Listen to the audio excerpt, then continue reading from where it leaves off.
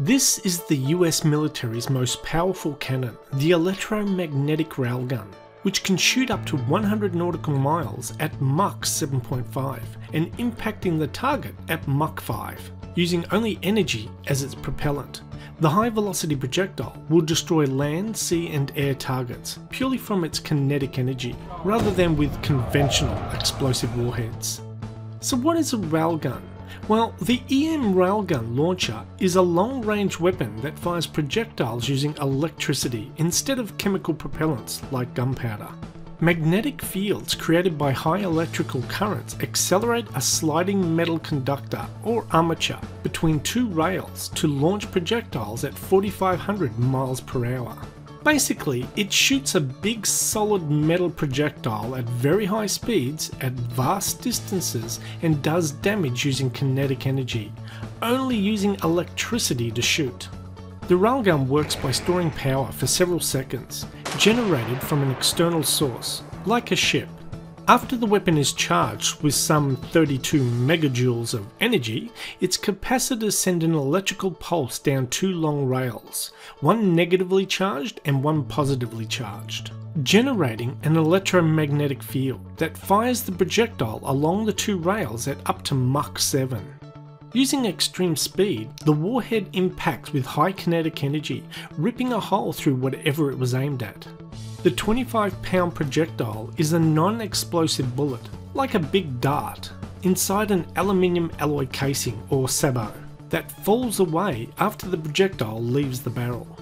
The greatest advantage of an EM railgun on a naval vessel over traditional explosive round weapons is the safety aspect, as no propellant is required to fire the projectile, and no explosive rounds are stored in the ship's magazine. Railguns have been around a long time in sci-fi TV shows and movies.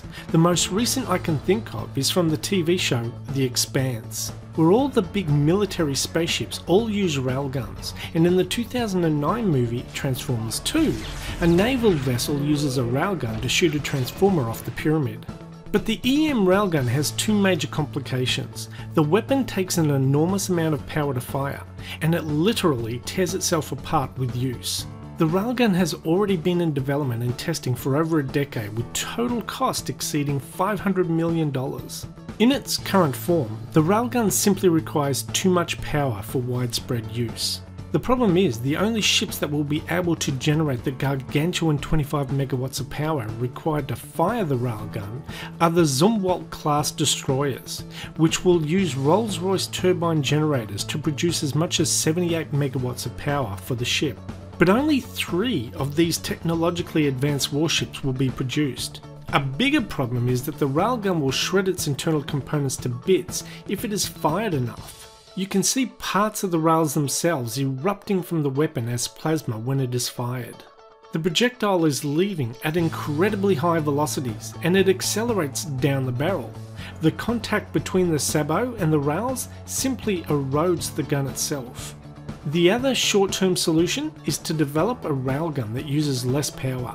An EM railgun that could fire a projectile at 2,500 miles per hour instead of 4,600 miles per hour and hit a target at 50 nautical miles instead of 100 nautical miles would still be incredibly useful, especially if the Navy could mount the weapon on existing warships.